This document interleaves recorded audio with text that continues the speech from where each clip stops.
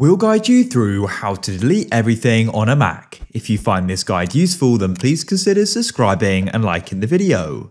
So maybe you're looking to go and sell your Mac or give it away, or you just want a fresh start, so you want everything to be deleted. We'll be doing it in this video.